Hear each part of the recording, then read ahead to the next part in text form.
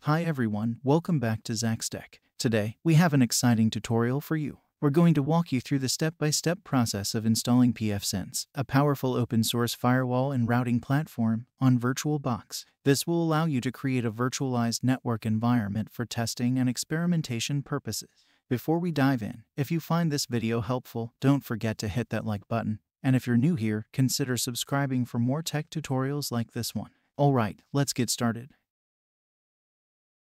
The first step is to download the pfSense ISO image from the official website. Open your web browser and go to the pfSense official website. Before we do that, let us download and install VirtualBox. If you already have VirtualBox, skip this step. Since I will be installing the VirtualBox on a Windows machine, I will select Windows Host.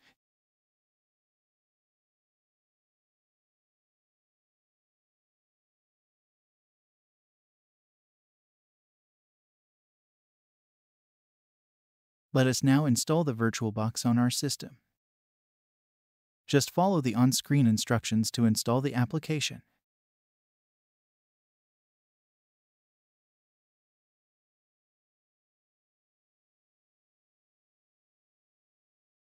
The VirtualBox is now installed. Let us now download the pfSense ISO image.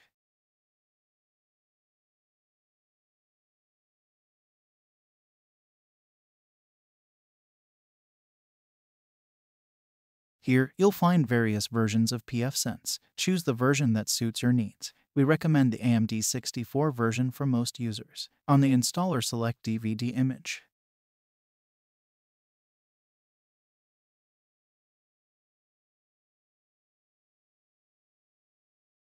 Choose a mirror closest to your location for faster downloads.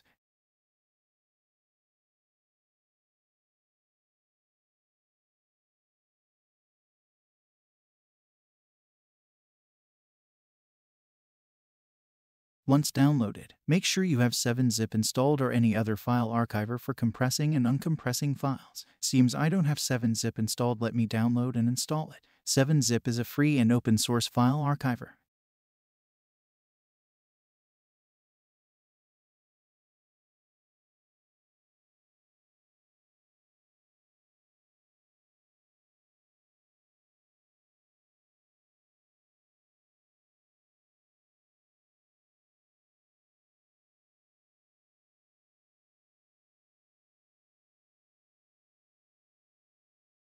Now that 7-zip is installed, just right-click on the pfSense ISO image and extract it.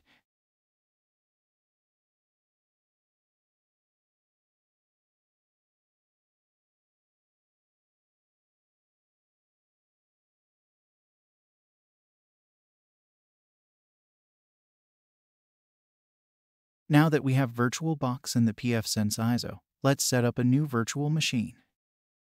Open VirtualBox and click on the New button. Give your virtual machine a name, like pfSense.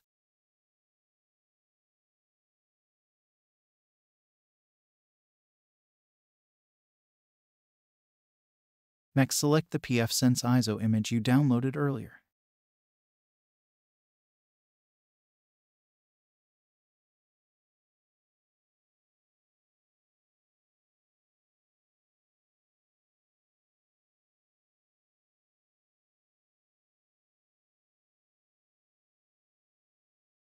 Choose BSD as the type and FreeBSD as the version. Choose the 64-bit version. pfSense is an open-source firewall and routing platform based on FreeBSD.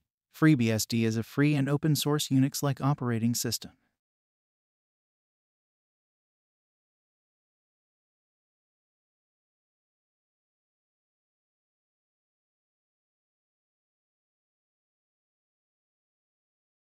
Allocate at least 1 GB of RAM, but the more memory the better. You can allocate more than one CPU, but for now I will stick to one CPU. You can change these settings later if you want more processing power. Let me increase the memory to at least 4 GB since I have 8 GB on the host machine.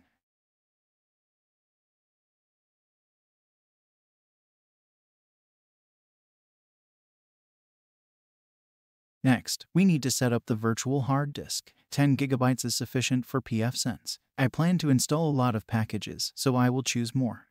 When done, click on Finish. Having multiple network interfaces will be beneficial for our firewall installation. Among these interfaces, one will be designated as our WAN interface, ensuring a functional internet connection. Click on the Network tab to set up network interfaces. Adapter 1 will be our WAN adapter, Adapter 2 will be our LAN adapter, and Adapter 3 will be our DMZ. Virtual machines set to operate in VirtualBox's internal network mode are linked to an isolated virtual network. Within this network, these virtual machines can communicate with one another, but they are unable to establish connections with the VirtualBox host machine or any other hosts in physical or external networks. We are now prepared to install pfSense on VirtualBox. To begin, select your pfSense virtual machine and click on the Start button. The virtual machine is now starting, so you can begin the installation.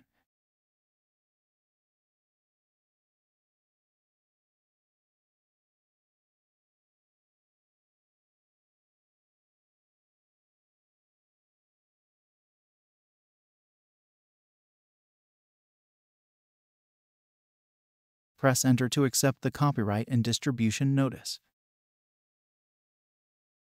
On this screen, press Enter to install pfSense.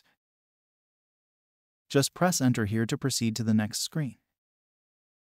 Even on this screen, leave everything at the default and press Enter.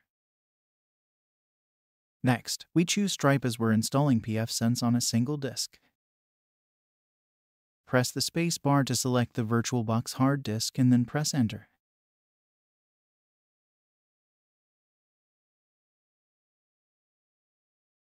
Use the Tab key to select Yes, then press Enter. The installation process will start. It will take a bit of time, so be patient.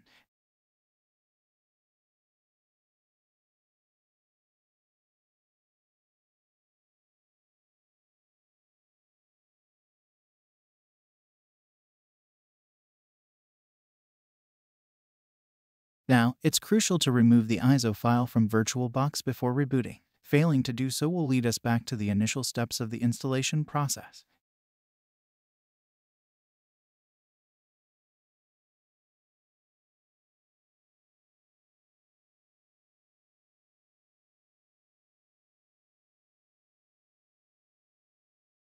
Press Enter to reboot the virtual machine.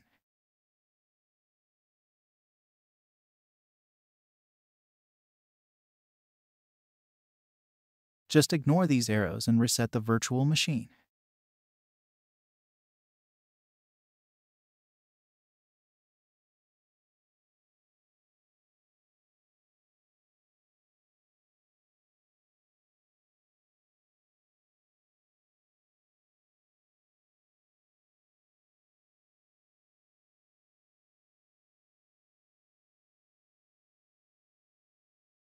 pfSense will now initiate its first boot. It should automatically identify the network adapter assigned to NAT adapter 1 as the WAN interface, and the remaining 2 adapters will be recognized as the LAN and DMZ or opt interfaces. DHCP is enabled by default on the LAN interface, and the default IP range is in the 192.168.1.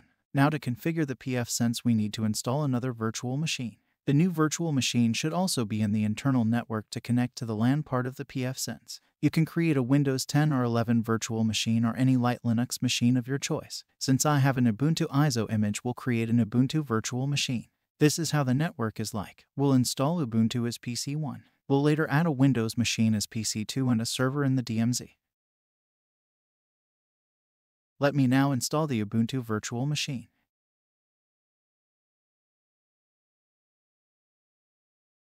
The virtual machine is now installed. Let me change the adapter to internal so I connect to the pfSense LAN.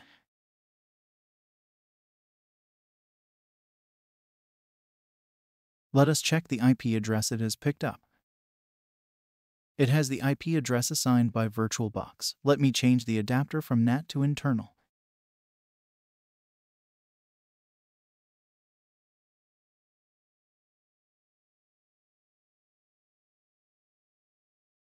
When we change adapter settings to internal, the Ubuntu VirtualBox will now be connected to the LAN network of the pfSense.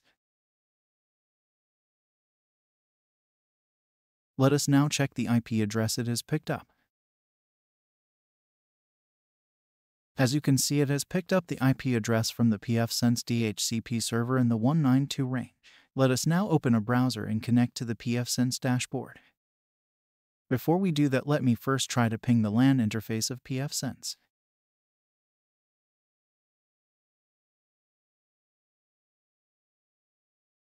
As you can see, I can reach the LAN interface of pfSense.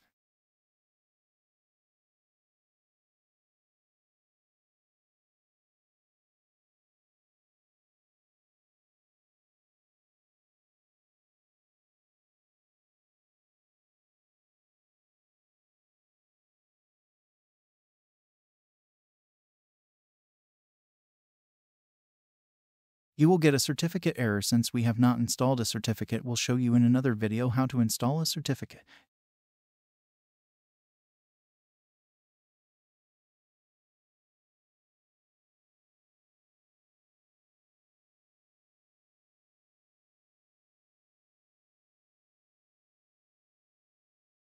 Log in with the default credentials. Admin is their username and pfSense is the password. pfSense should be in small letters, even the username admin.